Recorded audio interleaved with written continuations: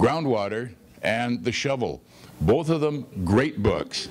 They're both huge, they're varied, they're funny, and they're about aesthetically as sophisticated as you can possibly get, as is Colin Browne.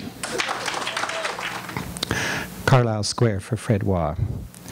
It found me at the green jam of an open pane one bleak St. Lucy's morning, a scent of arbutus bark, salt, hot thimbleberries, and that stubborn subaltern poverty.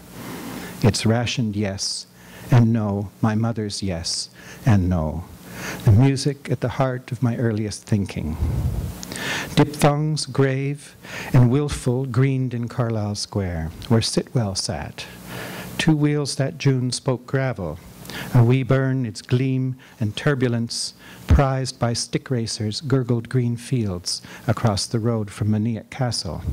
Honeysuckle nursed us on skin-warm stones until my name was called. My mother's voice, the furrow, my words still dance through. And when I say I hear myself thinking, it is my mother's voice I hear, clear, lonely at the heart of a shy and fugitive love that cracked a lion's heart.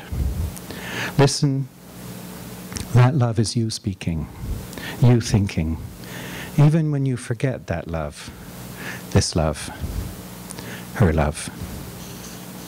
Thank you. Let's say a few words about Talon Books first, about the relationship between Talon Books and poetry.